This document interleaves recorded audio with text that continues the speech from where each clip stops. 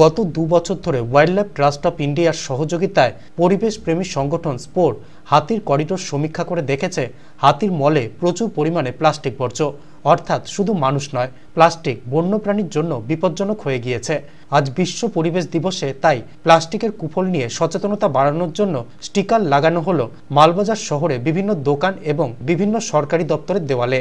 এদিন স্পোরের তরফে গরুমারা বন্যপ্রাণ বিভাগের কর্মীদের সহযোগিতায় প্রায় 240টি স্টিকার লাগানো হয়। স্টিকার লাগানোর উদ্দেশ্য সকলের কাছে আরও একবার প্লাস্টিকের কুফল সম্পর্কে বার্তা পৌঁছে দেওয়া।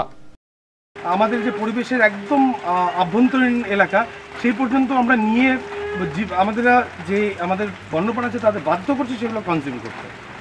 আজকে বিশ্ব পরিবেশ দিবসে আমরা মালবাজার শহরের বিভিন্ন দোকানে, বাজারে, সেই সঙ্গে বিভিন্ন সরকারি বেসরকারি দপ্তরে আমরা মানুষের সঙ্গে কথা বলছি, দোকানদারদের সঙ্গে কথা বলছি এবং সেই সঙ্গে স্টিকার লাগানো হচ্ছে।